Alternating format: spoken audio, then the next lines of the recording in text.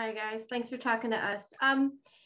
Is it make it playing a real person, and obviously both of them have passed, but does it put any added pressure on the role, kind of making sure that you get it right? And how do you go about approaching it different in that perspective? Yeah, for me, it really starts and ends with Dwayne's perspective.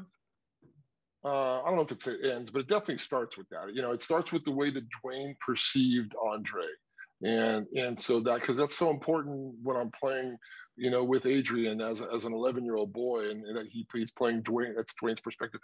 It really starts with that, and so as I've said before, to Dwayne, Andre was Uncle Andre. He was the guy that he could climb on, and he could, and then obviously later on in life, he did impart his wisdom. So that's kind of where it starts. And if I can get that right, then I'm ahead of the ball game.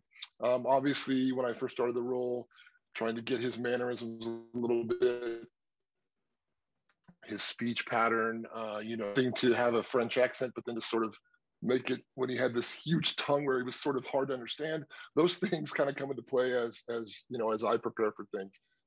So there's the physicality part of it like that I hope I'm doing justice with gaining the weight that I did. All those things lead to the physical part of it, but the emotional part of it, like I said, it came a lot from Dwayne's perspective of how he saw Andre. Huh? Yeah, in addition to that, when I auditioned, some of the feedback that Utter Johnson gave was when I auditioned and we met on screen on Zoom. She said, "Oh, she doesn't look a bit like my mother. She's not like my mother at all."